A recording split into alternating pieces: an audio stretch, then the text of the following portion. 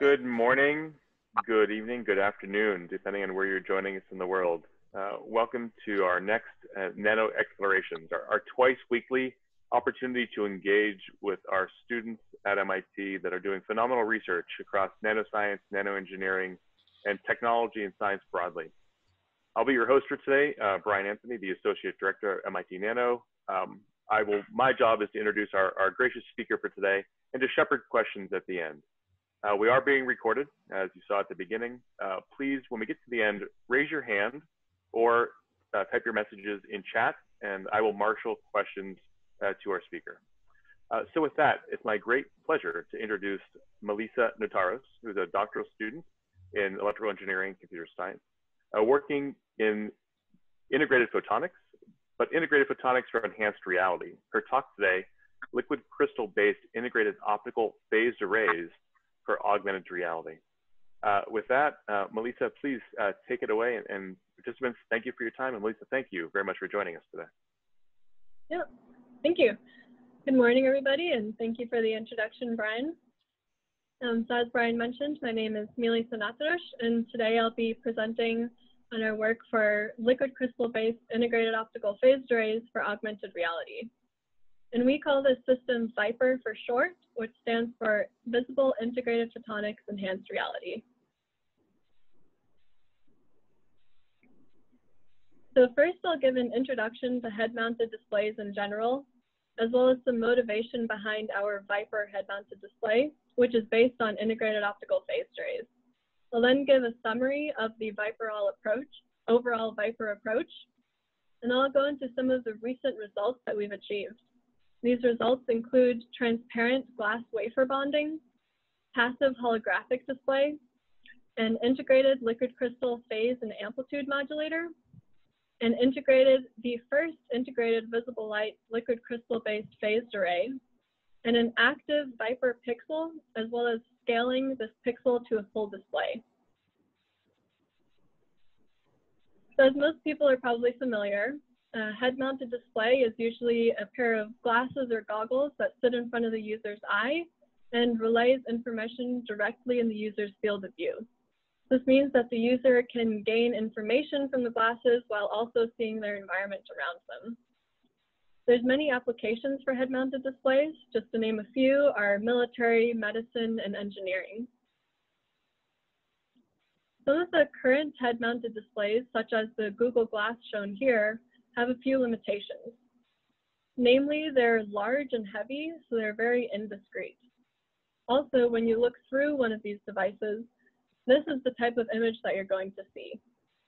You can see that the field of view is actually very small, so the area where the information is relayed is very small.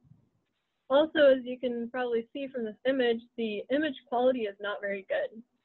For example, it's not very bright. So I'm not sure where everyone is today, but here in Boston, it's a pretty sunny day. On a day like today, you wouldn't really be able to go outside and use these goggles outside.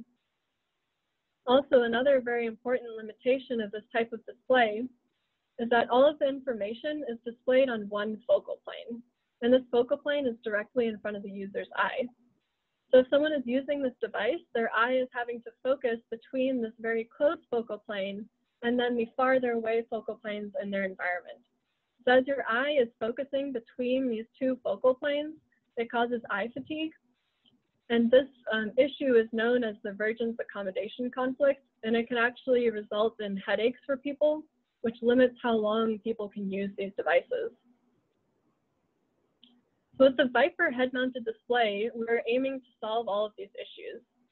The VIPER head-mounted display is a chip that sits in front of the user's eye.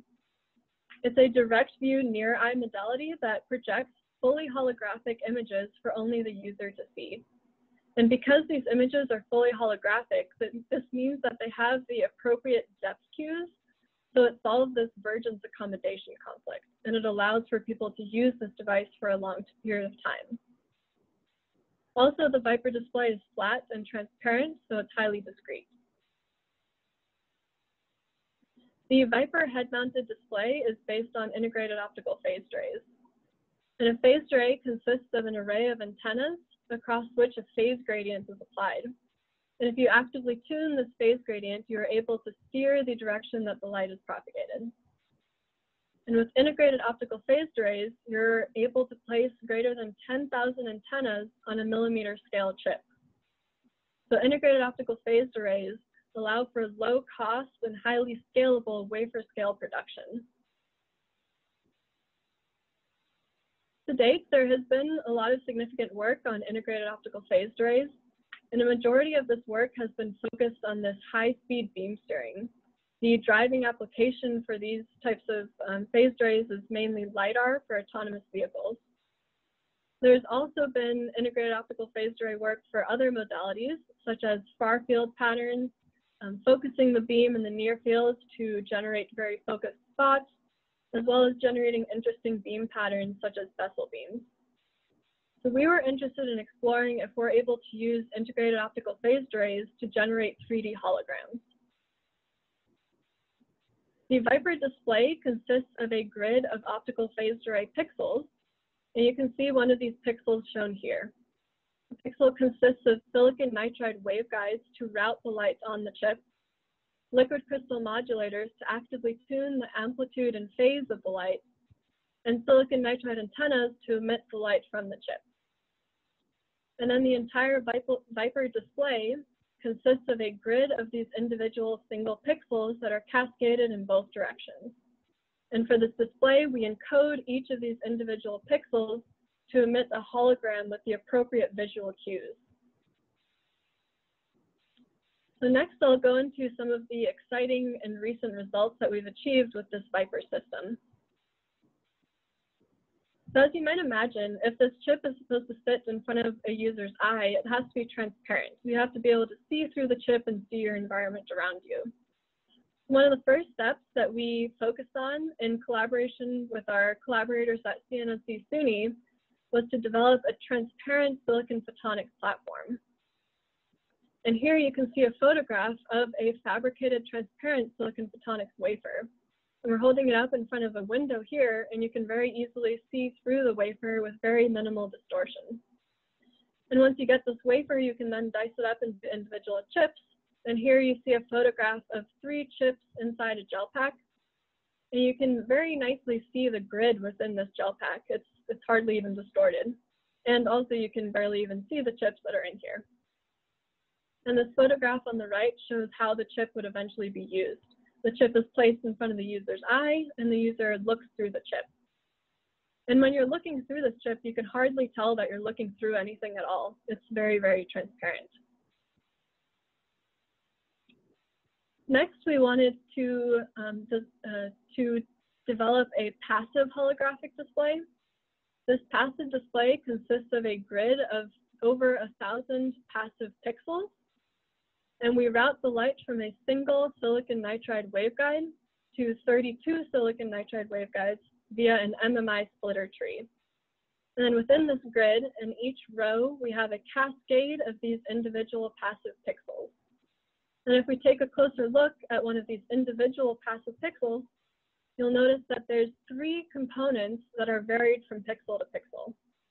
These 3 components are a phase taper, which encodes the absolute phase to each pixel, the evanescent tap that allows us to encode the amplitude of light that's coupled off into each pixel, and these cascaded taps that allow us to produce a phase gradient across the antennas. So for each pixel, we have these 3 components that we have to encode. Here you see a diagram of how this passive display is used. The Viper display would sit in front of the user's eye, and then a virtual image is produced behind the Viper chip. And we use the Gertzberg-Saxton algorithm to determine the encoding for each of the individual pixels. Here you can see a simulation result of the resulting image. Here we chose to focus on a wireframe cube that is projected 1 meter behind the Viper chip. And here you can see simulation results for these 3 components for each of the individual pixels. And again, that's the amplitude, absolute phase, and phase gradient for each of the pixels. Next, we fabricated and experimentally demonstrated this passive display. Here you see a photograph of the experimental setup. We have the Viper chip And then sitting on top of the chip, we have a lens that emulates the lens in your eye, and then a camera that emulates the retina in your eye. And here you can see a photograph of the transparent passive projector. Here's an experimental result of the wireframe cube that is displayed 1 meter behind the Viper chip. So now with this passive display, we are able to display static images. So the next question we ask is, what if we want to display videos? We would have to take this passive display and replace all those passive components with active modulators. Typically in silicon photonics, we use silicon as the waveguiding material because it's easy to modulate. However, silicon is lossy at visible wavelengths, so instead, as I mentioned earlier, we have to use silicon nitride. And this is because silicon nitride is transparent at visible wavelengths. However, silicon nitride has the downside that it's fairly difficult to modulate because it doesn't have significant electro-optic or thermo-optic properties. In order to address this challenge, we introduced liquid crystal. Liquid crystal has a strong birefringence between the two axes. We use nematic phase liquid crystal, which means that the liquid crystal molecules align in one dimension with respect to one another. This means that if you have a region that's filled with liquid crystal, the liquid crystal molecules will align in one direction. And this initial alignment direction depends on some mechanical alignment layer, and this alignment layer actually mechanically anchors the molecules in a certain direction.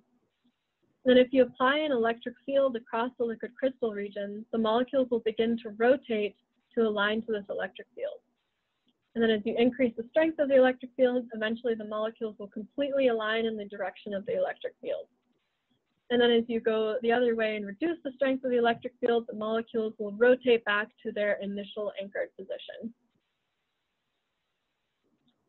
And here you can see a cross-section that demonstrates how we integrate the liquid crystal with the silicon photonics. Here you can see a mode simulation. This is our silicon nitride waveguide that's recessed within an oxide cladding down below. And then there's the liquid crystal region that sits on top of the waveguide. And here you can see a simulation of the mode within the waveguide. And you can see how the mode is actually pulled up slightly into the liquid crystal region. So this means that as we're modulating the index of the liquid crystal, we're also impacting the mode within the waveguide. And here you can see a more detailed cross-section of the device. We have our silicon nitride waveguide, which is recessed within the oxide cladding. And then we have a trench that is filled with liquid crystal that sits above the waveguide. We also have these integrated electrodes that sit on either side of the liquid crystal region. And we apply a voltage across these electrodes. Or in other words, we apply an electric field across the liquid crystal region. Initially, when we have 0 voltage applied across the electrodes, the molecules are aligned parallel with the waveguide. And then as we apply a voltage across the electrodes and an electric field across the liquid crystal region, the molecules begin to rotate to align to that field, until eventually we reach the maximum voltage where the molecules are completely aligned perpendicular to the waveguide. And as we're rotating these liquid crystal molecules, we are changing the refractive index of the liquid crystal, or in other words, we're changing the mode in this waveguide. So as we go through this length of liquid crystal, we are inducing a phase shift. So now this device is fabricated on the wafer scale at CNSC SUNY, and the wafers are fabricated in a CMOS-compatible 300 millimeter process. And once these wafers are fabricated, they're diced into chips, and then we do some further chip scale packaging in-house at MIT. On the top left here, you can see an initial cross-section. It consists of the silicon nitride that's recessed within the oxide, and then we have an empty trench above the waveguide. And the first step we do is a dry etch to bring the bottom of this trench closer to the top of the waveguide. And we want to do this because we want to get the liquid crystal as close to the waveguide as possible so that this mode in the waveguide can maximally interact with the liquid crystal. Then we pattern an SU8 resist spacer layer on top of the chip. And on top of this resist spacer layer, we place a glass chip. And this glass chip has a polyamide alignment layer on the bottom of it. And this is that alignment layer that mechanically anchors the molecules in their initial state. Now we formed a cavity, and then we inject the liquid crystal into this formed cavity. And finally, we seal it off with UV cured epoxy. And here's a top view diagram of the final packaged chip. Again, we have our photonic chip with these photonic devices. This SU8 resist spacer layer is outlined around these devices, and we leave an input gap and 2 output gaps in this resist spacer layer. And then place this glass chip on top of the spacer layer, and we seal it off with UV cured epoxy. And then we inject the liquid crystal through this input gap, and the liquid crystal fills this entire region, and finally we seal off these remaining gaps. And another important thing to note is that in blue here, you can see these metal pads which sit outside of the liquid crystal region. And we touch down on these metal pads with electric probes, and that's how we apply that voltage to those integrated electrodes. So directly measuring phase is actually pretty difficult. So in order to characterize these devices, we integrate them into an integrated Mach-Zehnder interferometer. This MZI has an input coupler that couples the light from a fiber onto the chip. Then we have a 1x2 multi-mode interferometer that splits into the 2 arms of the MZI. We have an LC phase shifter in both of the arms of the MZI. And finally, at the output, we have a 2x1 MMI and an output coupler to couple the light from the chip to a fiber, which then goes to a power meter. And we apply a 10 kilohertz square wave to 1 arm of the MZI. So we're modulating this top phase shifter. On the left here, you can see a photograph of the experimental setup. Here we have our final packaged chip. We have an input fiber and an output fiber that couple the light in and out of the chip. And here's that electric probe that I mentioned, which touches down on those metal pads that applies the voltage to the liquid crystal region. And when we modulate this top arm of the MZI, at the output, we're able to observe power modulation. So here you see experimental results of the output power. And when we're at a maximum power, this means that the 2 arms of the MZI are in phase. And when we're at our minimum power, that means that the 2 arms are out of phase. This means that when we dip down in power and then go back up, that corresponds to 2 pi phase shifts. So for this device, we are able to achieve 36 pi phase shifts in a 500 micron long device within only 6 volts peak to peak. This means that for your typical 2 pi phase shifter, you would only need 28 microns. This is a very significant result because in typical silicon nitride heater-based modulators, you would need hundreds of microns to achieve 2 pi. We then also explored how varying the waveguide width impacts the phase modulation. Here you see experimental results of as we increase the waveguide width, we are able to increase the amount of phase shift that we see, but it does take a larger amount of voltage to achieve that phase shift. We also explored how varying the width of the liquid crystal region impacts the phase modulation. And we were able to experimentally see that as we increase the width of the liquid crystal region, we're able to achieve the same amount of phase shift, but it takes more voltage to get there. And this makes sense because as you're increasing the width of the liquid crystal region, you're also increasing the distance between those integrated electrodes, so it simply takes more voltage to rotate the molecules. So with this device, we were able to show that we are able to achieve compact phase modulation. And we were also able to show that by integrating it into an MZI, we are able to achieve amplitude modulation. However, this MZI structure itself can get pretty long because as I mentioned before, the MZI has 2 MMIs, it has escalators, it has phase modulators in both of the arms. So overall, this MZI structure can get quite long. So we were interested in exploring if we're able to make a more compact amplitude modulator using this liquid crystal. The device we explored is a variable tap device. Here you can see a cross-section, and it's very similar to the phase modulator, except now we have a second tap waveguide that sits below the bus waveguide. And here you can see a top view of the device. We have this liquid crystal region with the bus waveguide that runs underneath the liquid crystal. And then we have this second tap waveguide that runs underneath the bus waveguide for a certain coupler length, and then taps the light away. And the amount of light that is coupled into this tap waveguide depends on the coupling coefficient between these 2 waveguides. And this coupling coefficient between the 2 waveguides depends on the beta mismatch between the 2 as well as the mode overlap between the two waveguides.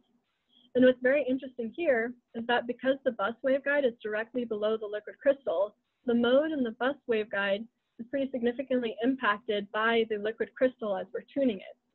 However, because the tap waveguide is farther down, it doesn't really see this liquid crystal, so the mode in the tap waveguide stays fairly static. And here you can see a mode simulation of the mode in this top bus waveguide. At the low liquid crystal index, the mode is fairly well confined in the waveguide. And then as we increase the liquid crystal index, you can see that the mode is pulled up farther into the liquid crystal region. When designing this device, we have a few parameters that we have to work with. Namely, this is the bus waveguide width, the tap waveguide width, and this coupler length. So in designing this device, we first choose a bus waveguide width, and then for this given bus waveguide width, we choose the coupler length to ensure that there is no coupling at the high liquid crystal index. To do that, we do a simulation where we sweep the coupler length for a given tap waveguide width. And then, for example, for a tap width of 390 nanometers, we would want a coupler length of 17 microns. And then we can repeat this simulation for various tap waveguide widths and calculate the appropriate coupler length for each tap width. And here you can see a wider sweep of tap waveguide width and the appropriate coupler lengths for each individual width. So the next choice we have to decide is which tap waveguide width do we use? And for that, we want to maximize the amplitude variation that we're able to achieve. So now for each tap waveguide width, we're sweeping the liquid crystal index. And for example, for this 390 nanometer wide waveguide, we're able to achieve from 0 to 60 transmission. And then again, we would repeat this for various tap waveguide widths. And then here we show the simulation results for a wide variety of tap waveguide widths. And then we would simply choose the tap waveguide width that gives us the the highest amount of variation. So for this device, a 390 nanometer wide tap waveguide gives us 60% transmission variation. And again, this is only in a 17 micron long device. So this is a very, very compact device. And next, we wanted to demonstrate the first integrated visible light liquid crystal phased array. For this system, we have one long liquid crystal region with a bus waveguide that runs underneath the liquid crystal. And then we have these cascaded evanescent taps that couple some of the light, that tap some of the light from this bus waveguide and route it to the antennas in the phased array. Here you can see a photograph of the experimental setup. On this card here, you can see the main lobe as well as some of the side lobes that are projected by the phased array. And here you see the experimental results of the far field. The main beam has a full width half max of 0.7 by 2.3 degrees. And then as we vary the voltage across that liquid crystal region, we're able to steer this beam. And as we increase the voltage, we're able to get 10.5 degrees of beam steering. So the next step we wanted to do was to take that passive Viper pixel that I mentioned earlier and generate its active pixel counterpart. So as I mentioned earlier, there are three main components that vary from pixel to pixel. In the passive display, these were static components, but now we want to replace each of these three components with its liquid crystal modulator counterpart. And this is what this active Viper pixel looks like. So now we have a liquid crystal phase shifter that is able to modulate the absolute phase for each pixel. And then we have this liquid crystal variable tap that is able to tune how much light is coupled into each pixel. And then we have this LC phase gradient that's able to actively tune the phase gradient that goes across these antennas. So next, we fabricated and experimentally demonstrated one of these active pixels. And we showed good performance in all three of these components. With our LC phase shifter, as we vary the voltage across that device, we're able to achieve absolute phase shift for the pixels. For the variable tap, as we vary the voltage, we're able to modulate the amount of light that's coupled into the pixel. And then with our LC phase gradient, As we vary the voltage across that device, we're able to vary the phase gradient that's applied across these antennas. The next step is we wanted to take this active Viper pixel and then cascade it into a full display. And here you see one row in this Viper display. This row is made up of 4 individual pixels that are cascaded one after another. And a really important thing to note here is that the liquid crystal modulation and routing layers happen in layers that are towards the top of the chip. And then in red here, you see the antennas, and these are in their individual silicon nitride layer, which is below the routing and modulation layers. And this is important because now we can take this row and duplicate it in the Y direction here. And now you can see that for the second row, the liquid crystal modulation and routing actually happens directly on top of the antennas of the first row. And this is very important because it allows us to make a very compact display. And here we just highlight the individual pixels just again to show how the pixels of the first display are really below the modulation of the second row. So next we fabricated and experimentally demonstrated this 4x4 array. And here you can see experimental results of us modulating the top row of the display. You can see that we're able to turn the individual pixels on and off independently. Then we took this 4x4 display and we turned on and off specific pixels in the display in order to write out letters. So here we're showing the letter L, and we change it to I, G, H, and T to finally spell out the word light.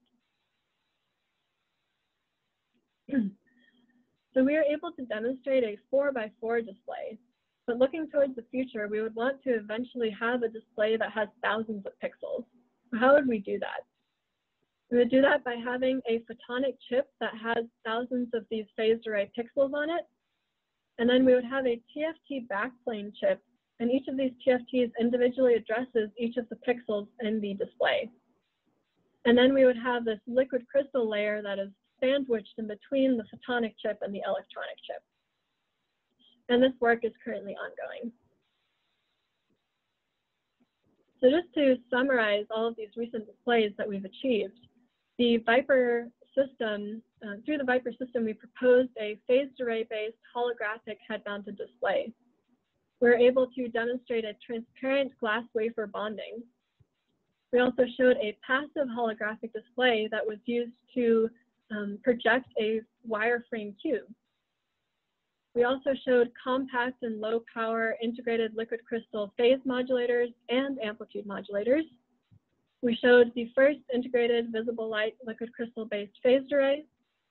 We've also shown our active single pixel, as well as showing a display made by 16 of these pixels, as well as working towards a solution for scaling this to thousands of pixels.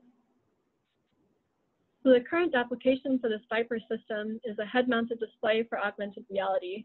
This Viper head-mounted display would solve a lot of the issues that I mentioned at the beginning. However, you can also imagine that this Viper system can be used for broader impacts. You can imagine this Viper display being used for TVs or other types of 3D displays. This Viper system can really be applied beyond just augmented reality. And most importantly, I would like to acknowledge all the work done by my coworkers at MIT. A huge thanks to Milica Notaros, as well as Manan Raval and Michael Watts. I'd also like to thank the team at CNNC SUNY that fabricated the wafers. This team was led by Tom, Chris, and Dan. I'd also like to thank our funding sources, which consists of the DARPA Viper program, the NSF Graduate Research Fellowship Program, and the MIT Presidential Fellowship. And at this point, I'd be very happy to take any questions. Milica, thank you very much. I send you the virtual and the physical clapping here. So participants, please do raise your hands or enter a message into chat to me or to everyone, and I'll marshal questions to Milica. But let me just kick off with a question of my own. As you think about the scale up and transition to sort of a real display or a real device, you know, there are issues such as power and resolution and refresh rate. of those, what do you think is the most important research question or scale up question that needs to be addressed to actually start to translate such technology into a device of some sort? Yeah, so the biggest sort of issue with scaling it up is just how do you address these thousands of pixels? For example, for the 4x4 display, we were able to just route the electrodes through the display. But when you have thousands of pixels, you just don't have the physical space to do that. So the biggest concern with scaling is just how do you address these pixels? And as I mentioned in that one slide, we'd hope to address that with that TFT backplane. And then the TFT backplane itself is very high speed, so the speed issues don't come with that. If you're trying to make it higher speed, the limitation would more be on the photonic side with the liquid crystal switching. Very good. Thank you. So let me go to some of the questions in the chat here. One of the questions, how does the holographic projection compare to projection onto the retina of the eye, and like what Augmented technology is? That's a company that's making a head-mounted display. Mm-hmm. So this display actually does project the light straight into your retina. So the way the holographic display works is the chip is sitting in front of your eye and it's projecting into your eye.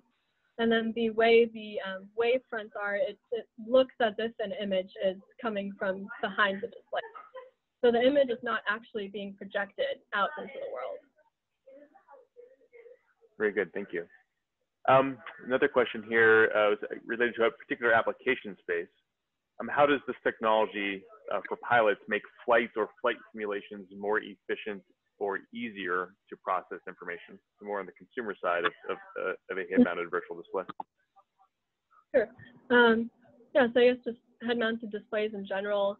So that's one way of sending information to the user. Another way would be like heads-up displays, and that would be where, for example, in this flight application, the information would be displayed perhaps somewhere in the cockpit of the plane. There's also heads-down displays where the information would be displayed perhaps somewhere around the controls for the plane. So in both of those cases, the user has to avert their gaze in order to get this information. So with the head-mounted display, it's just nice because it directly is in your field of view. So you can be looking at your environment and just quickly gaining this information. Very good, thank you. Another question in comparison to existing products, what would the view look like through your liquid crystal display compared to Google Glasses now? So it looks fairly similar. So our chip, as I mentioned earlier, is extremely transparent. That was one of our main goals.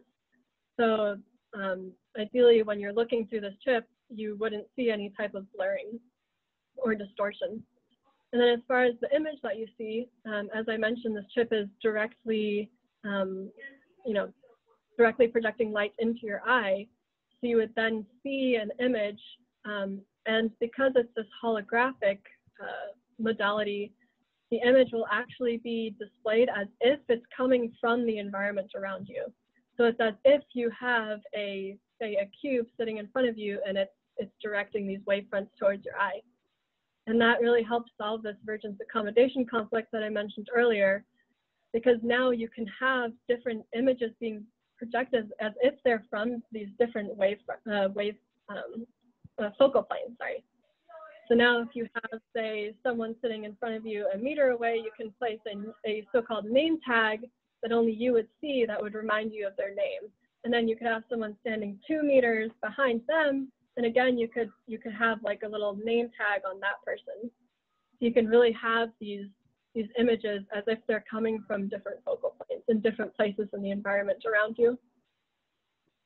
Very good, thank you. Another question here sent to me directly.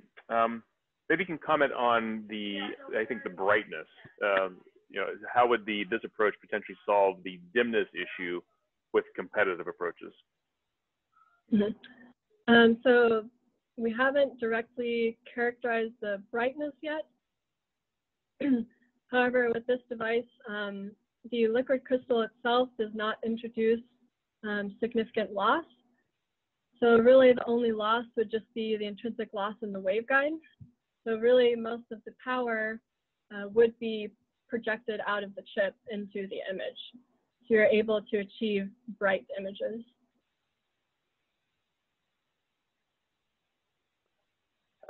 Thank you. Another question. Maybe the comment, maybe they missed it, but how do you plan to scale up the liquid crystal integration into a large scale fabrication process? So in this slide, as I mentioned, we have a photonic chip that has these pixels on it, and then this TFT backplane chip that has these the electronics on it. And the liquid crystal layer would be in between these two chips.